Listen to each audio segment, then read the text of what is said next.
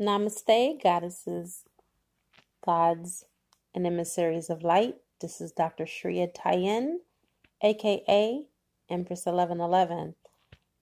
Today is Sunday, and I am doing this reading for the comfort of my bed. This is my rest day. Every Sunday, you gonna get your readings from the comfort of my bed. How about that? Let me tell you what inspired me to do this reading. I was at the half-price bookstore today, and I ran into a lady when I picked up some tarot cards that were brand new. And she was like, "You do tarot reading?" And so we got into this little conversation. And in the middle of this conversation, she was telling me that she wanted to look at my channel, and she asked me, do I do signs? Do I do zodiac signs? And I told her no. Told her the reason why, because, I'm into the Eastern philosophy. As some of you already know, that I've been going to the Hindu temple now. It will be 2 years this year at the end of the year. And, well, actually, you know what? It's almost 2 years. Okay. Time flies by fast. But anyway, long story short, she wanted to know why I didn't do zodiac signs. And I told her how flawed the Western zodiac astrology system is. And so the Vedic system is a lot better. As you can see in their marriages, if they do the astrology before they get married, they be together forever. And they have the best relationships. And it's because of the accuracy of astrology that's in their system, and it's coded, and it's a lot better than what we have over here, because there's so many factors. You got to go by the ascending sun, the descending moon, your sun rising, your moons, which represents your emotionals. It's just too much. It's the Vedic system is a little bit more simpler to me, if you ask me. But let me not rant. Let me go ahead, Saggitarius, and let me get into your reading, okay? Speaking about emotions here. Yeah. Love is in the air for you. And this reading, by the way, is for the month of February. I'm seeing that some of you are going to be falling in love. There's going to be some wedding proposals, and it does not strike as a surprise to me. This is February. February the 14th is Valentine's Day. So, it's kind of obvious that this is going to be happening for a lot of you in the month of February. And right now, you're being called to be emotionally balanced. And some of you are going to get some invitations to weddings, proposals, baby showers, and this is where you're going to meet the love of your life. And then there's going to be some of you that are going to go to like mutual families and friends' houses, and your ex is going to be there. So it's not going to necessarily be a new person, but it's going to be your ex that is going to come back into your life. Now, also, there's the Seven of Fire. And with the Seven of Fire, it's basically telling you to defend your beliefs and your decisions and to stand your ground. Make sure that you choose your battles wisely. This came out in another reading earlier today. It was just amazing. So what it's basically saying is that you have to pick the two of the lesser evils. There is a decision that the universe is causing you to make. It may be with your personal life. It may be with your love life. This is a general reading. But what I'm picking up is that for some of you, it will be a combination of both.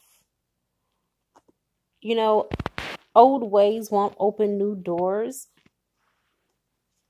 So really be careful. You can't move the same way that you moved in the past. You have to open up to new opportunities, and you have to move differently in your future, especially for the month of February. I feel like so much is going to come in for you.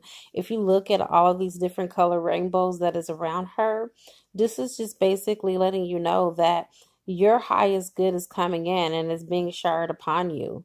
Okay. And you look at all of this right here. This is like the universe, pranaya. Everything is happening in your favor for you. It's like everything is going to take flight for you. Your love is going to take flight. Your career is going to take flight. February, I'm saying overall, is just going to be a very prosperous month for you.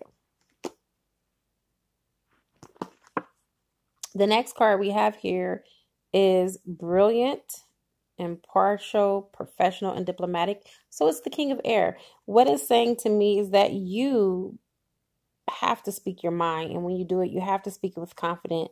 For some of you, I'm feeling that there's going to be a situation that's going to cause for you to speak your truth. Since this is air, I'm going to say that it's going to be more professionally than it is personal. You're going to have to speak up, and you're going to have to make sure that you're not emotional and that you're at a very grounded place where you're rooted within yourself and that you're firm on your convictions. We have awareness. I'm saying for a lot of you, the majority of you, that you are awakening. And if you see the spirit above this man's head, he's taking flight up into the cosmos with the opening of his crown. Whoa. All I have to say is that in February, get ready to take flight. There's going to be something that's going to happen that is going to wake you up. This card is known as a tarot card in this deck. You're going to have so many epiphanies, and there's going to be some things that are going to be revealed to you that have been covered that are going to be uncovered. There is nothing new up under the sun. What goes in the dark comes out in the light. And for you Sagittariuses, for some of the questions that you have asked the universe, you are going to get those epiphanies, and you're going to get those aha moments where you're going to get the answer that you've already intuitively knew all along. That is coming for you, my dear, in the month of February. And that deals with relationships. Okay, that is what I'm pulling from the ethers. Some of you are not speaking your truth. You have the throat chakra in reverse, which means that it is not balanced. But oh, baby, please believe me when I tell you that in the month of February, you're going to be put in a situation where you're going to have to clear that the throat chakra, and you are going to have to speak the whole truth and nothing but the truth. So help you God. Okay, that situation is going to occur for you in the month of February. You're going to be put in a position to where you have to speak it, and you have to speak it and sing like a canary. And it may be something that's dealing with your work. And for some of you, I'm feeling that it's not really necessarily your work, but it is a love situation. And you're going to have to spill it all out. This is going to be a moment of truth, is what the universe is telling me for you in your love life. All right, and Saggies, last but not least, my dear, we have the universe card, which is the world card, okay? This is a new cycle that is going to open up for you, and I'm seeing this in your love life.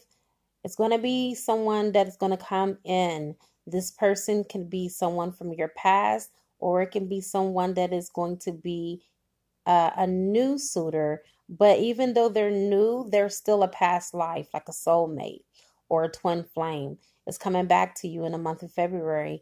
And we all know that in the month of February, we have Valentine's Day. So it's no surprise that all of these new love opportunities are coming back on deck, because guess what? Nobody wants to be alone on Valentine's Day. All right. So Saggies, this comes to the conclusion of your reading. It is a good karma to like, share, comment, subscribe, and leave a love donation if you feel inclined to. It is greatly appreciated if you do. I now wrap you on my love, and I cloak you with the light of Christ consciousness, and so it is. Namaste, everyone.